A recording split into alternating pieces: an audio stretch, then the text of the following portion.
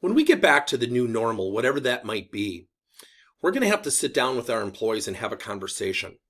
We're going to have to find out, what are their goals? Have they changed? How has this whole crisis affected them? What are their career aspirations?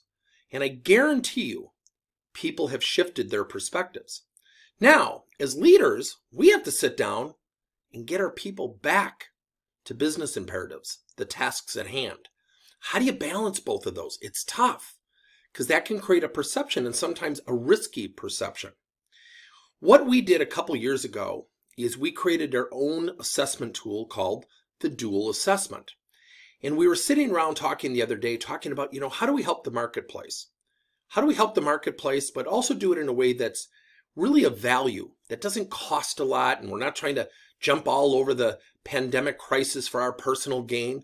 And that's why I point out, we built this assessment about 2.5 to 3 years ago. And we built it really out of frustration because so many assessments on the marketplace are personality-based. They're not need-based. They're not want-based. Let me explain. The manager completes what we call a SOAR assessment. It is very close to that of a SWOT assessment. SOAR stands for Strength, Opportunity, Action, and Love. The employee completes a GOAL assessment. GOAL stands for Great, Opportunity, Action, and Love. And what we do is really interesting. We take both sets of results and we combine them together and we map them to a coaching plan that is strategically developed.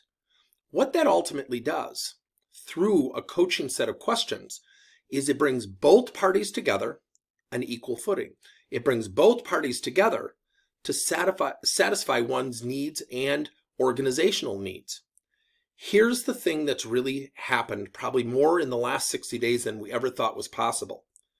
People's perspectives have changed, their relationships have changed, trust in leadership has changed, our relationship with change has changed. A lot has affected people. And there is no better way than to sit down with someone and ask them, what do you want? Oh, by the way, as a leader, here's what I need, here's what I want. And let's combine those together so we're on the same page together. So this Friday, we are doing a webcast teaching this assessment strategy. And we are looking for people who want to get certified in this dual assessment coaching strategy. Here's the cool thing. No software fees. Once you learn it, you can use it over and over again. It is great for trainers, for coaches, for chief learning officers, and certainly for managers who want to learn how to assess their employees. So sign up.